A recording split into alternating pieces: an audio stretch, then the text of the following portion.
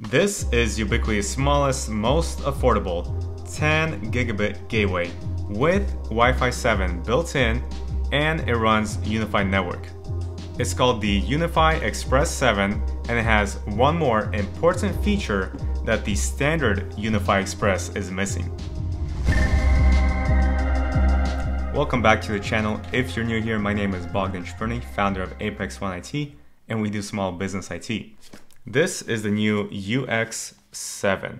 And if you're looking for better control of your network, better security with no monthly subscription, then this is an affordable first step into the UniFi ecosystem. So let's unbox this guy, and I'll tell you if it's a good option as a UniFi router gateway console for you, or if you should consider the previous model, slightly cheaper. This is the Wi-Fi 6 Express, or possibly the new UDR7. There's an installation QR code. Here's the console itself. This comes in at less than £1. The model number is UX7, so UniFi Express 7 for Wi-Fi 7, of course. So it's about a 1-inch screen, just to give you different information right on the device. It does have ventilation on each side here, and it's quite a bit larger than the previous model. Okay, so that's the original UX. The UX7 comes in at 4.6 by 4.6 by 1.7 inches. Definitely beefier. The previous one didn't have any ventilation, and so this one should be a lot more powerful. All the ports are on the back. So first of all, of course, we have the reset button right there, and that's USB Type-C input for power, and a 2.5 gigabit LAN port by default, and the WAN port, so from your internet modem, it's a 10 gig RJ45. Then we also have the power adapter, and with the power cable, and this is about a 2-foot cable. The max power consumption should be 22 watts on here, and that's what this power brick provides. And this is a 5-volt, 5-amp power brick. And this, I would say, is about 3 feet. So you're looking about, 5 feet from your nearest outlet. So let's go ahead and plug this in.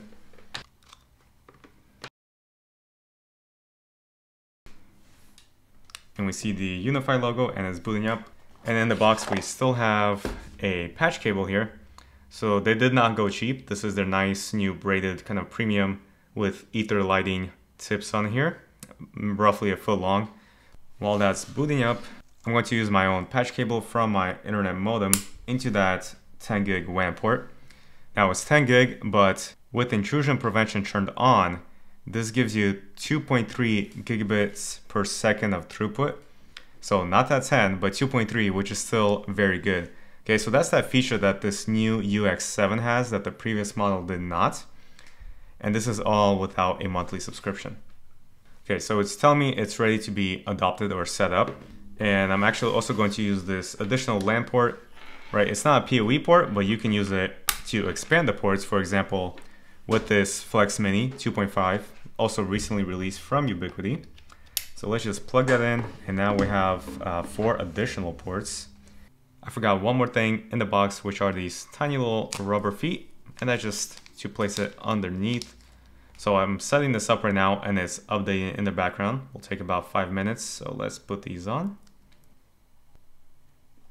Okay, there's the rubber feet, which just help it not slide around as much. And you'll notice the screen actually changes for whatever orientation you have this in. So even upside down, so cold.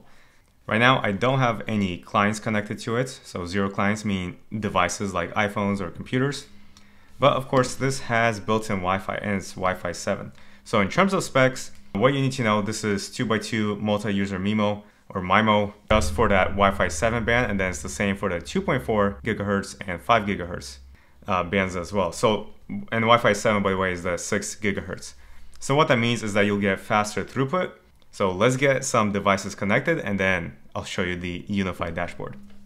Now I'm in the UniFi dashboard, unifi.ui.com, of course the UniFi app. And with the UniFi Express 7, you can also run a speed test. That's a speed test directly to the console itself, the UniFi console. So you can click there to run it. So I'm at 936, 834 up.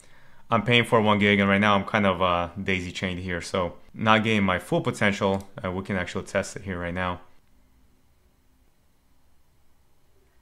Okay, so it's showing ISP, your internet service provider, speed potential 89%. That sounds good. And this is actually the first thing that the original Express does not have, but that's not what I was thinking when I recorded the intro. The more important thing is if we go to settings, and let's go security. So this is the firewall, their new firewall, which is pretty sweet, but let's look at the new feature here. So intrusion prevention. Right now it's disabled, and by default it is disabled. What I would do is turn it on, and detection mode should be notify and block. And you'll see it has 13 different types of detections that it's doing. Okay, you can see, for those of you who are interested, these are all the different ones that it does. So I'm gonna go ahead and turn on all of them, and let's apply the changes. Right, this is one of the benefits of UniFi, is having these detections. You're not paying any kind of subscription for any of this advanced features. Let's go to our UniFi devices. You'll see it's getting ready, meaning it's applying those updates. And we'll run a speed test again. And with intrusion prevention turned on, we should get the same speeds because it's rated to be up to 2.3 gigabits per second throughput with the detection turned on.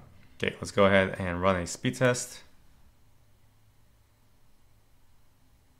And we're at 90%. So essentially no difference. It was 89 before, now it's 90, even better. The one thing it doesn't have that I did wish it has, so if we go to settings, internet, usually here with all the other UniFi consoles, or most of the other ones, you would have WAN failover. So you can have two internet service providers. The UniFi console itself easily does failover. So like within a couple seconds, you won't even notice it. If your primary internet service goes down, it can enable the secondary one to work. So this does not have that built in. If you do want failover, then you can still have that, but that's only with UniFi's LTE backup device. So that uses AT&T's internet. It costs $200. You plug it into the UniFi Express here, and that gives you that failover. So if your primary internet goes down, it can fail over to that AT&T internet. And there's a lot more features I can show you here, of course, with like the firewall that we mentioned.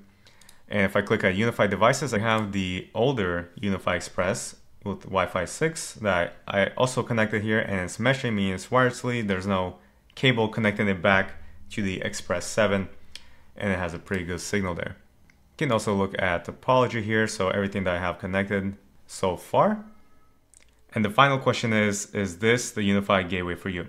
So this UX7 is just aesthetically even just pleasing, even if you're using it only as a access point.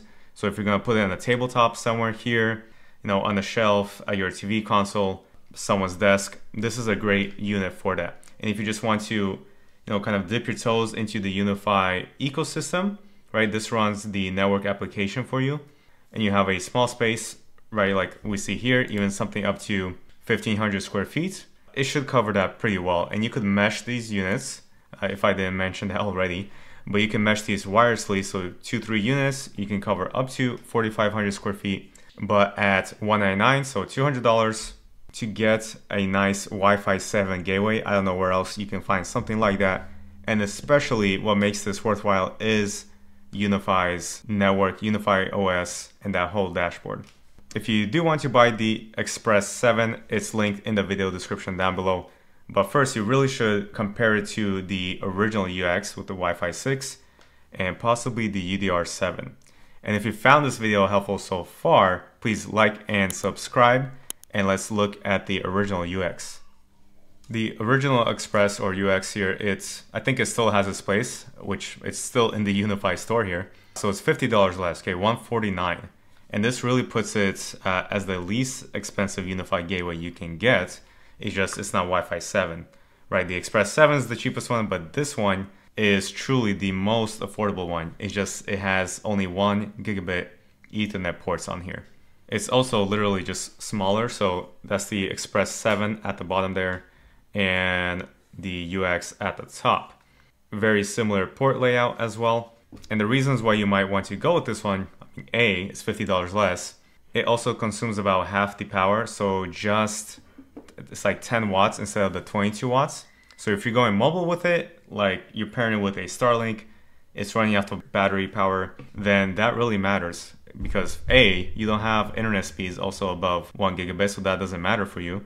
And this guy can handle it. And as mentioned previously, it doesn't have intrusion prevention built into it like the Express 7, but you can use it still in a very similar way where one is a gateway and you can mesh other units to it. Similar, like it says here, 3,000, 4,500 square feet. Really depends on your layout, honestly. If all that works for you, your internet speed is less than 1 gig, the only reason you might want to still jump to the new Express 7 is simply because it just works a lot faster. And that's why it has these vents. The processing in here is just better. Although, I mean, I can personally tell you I deployed several of these for the past year. I have them personally in like 2 Airbnbs running perfectly fine. No issue that whole time. So this still definitely has its place. If your budget allows for it and you want something more powerful, then really you're now looking at the Dream Router 7. So the UDR7 comes in at $279. So $80 more than the UniFi Express 7. And really it has the same kind of processor brains as the Express 7, but it has the added PoE port, and it can also run all the UniFi applications. So today, and we'll look at this comparison chart here. I'll have it linked for you in the description as well. But as you can see here, this is the original Express UX7 and UDR7, the $279 one. And it can also run Protect, Access, Top, Connect. Protects for your security system, door access, VoIP phones, which is pretty good. You can use a business phone here at the cheapest one is $10 a month. So that's pretty nice that you can do that all with the UDR7. So if you want more than the Express 7 can offer, I would go with the UDR7. And if you want a complete review, first look at the UDR7, all of its features, then click on this top video right here. Or if you're just getting started with UniFi, then you'll want to watch this video down here where I walk you through first time if you're getting to UniFi with the UniFi Express. Thanks for watching. I'll see you in the next one.